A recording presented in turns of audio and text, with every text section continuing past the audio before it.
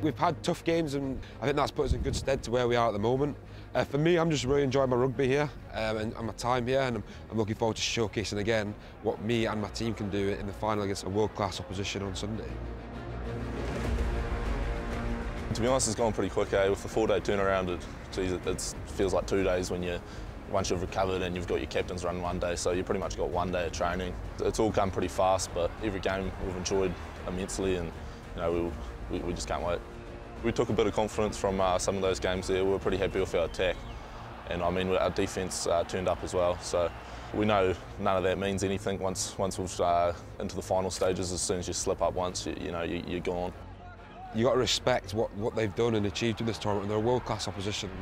They want to attack from anywhere as well as being strong in the set piece. And I'd say they have been pushed. I say in the semi-final, France pushed them there in that second half.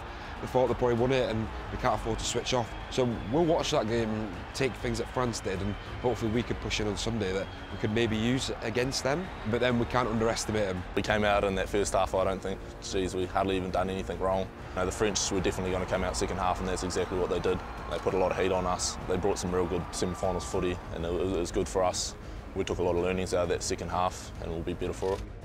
I think with the Kiwis is it's the black jersey that intimidates people before you even get on the pitch. So for us boys, we've got to make sure that it's not intimidated us. So we just go on the pitch and enjoy our rugby and see what happens.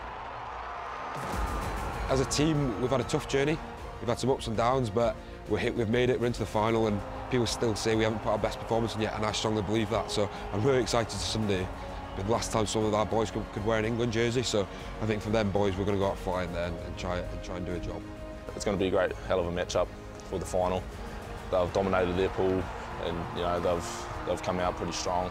So we're going to expect some great attacking footy, and they've got a great defensive game as well. So they definitely know how to handle the high-pressure situations, which is exactly what we expect the final to be. So we're going to be tested in that area, but I back our boys to be able to handle those pressured situations well as well.